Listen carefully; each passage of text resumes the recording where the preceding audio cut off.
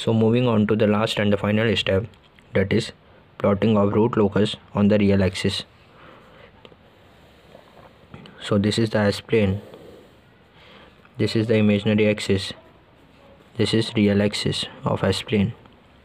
Firstly we will plot all the poles and zeros. So pole P1 lies at 0, pole P2 lies at -2, pole P3 lies at, here is -1, here is 2, here is -2,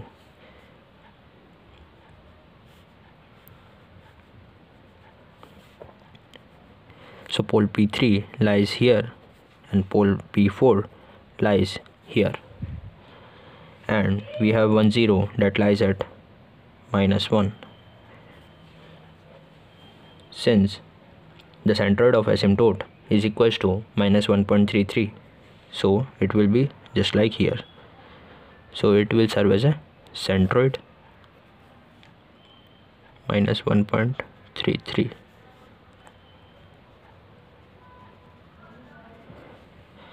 And the angle made by asymptote is equals to 60, 180 and 300. So this is the 60-degree angle, this is 180-degree angle, and this is 300-degree.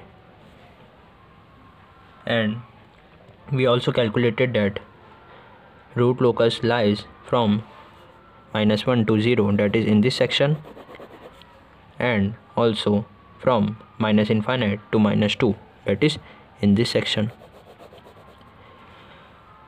Since we have studied that the branch of the root locus will emerge from the pole and go to the 0, that's why here the pole and the zeros are nearby to each other. That's why one branch of root locus will emerge from this pole, go in this direction towards this 0,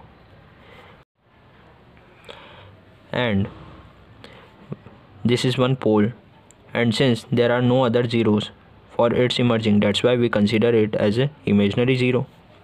So this pole also go in this direction, branch of the root locus will emerge from this pole and go in this direction towards the imaginary 0.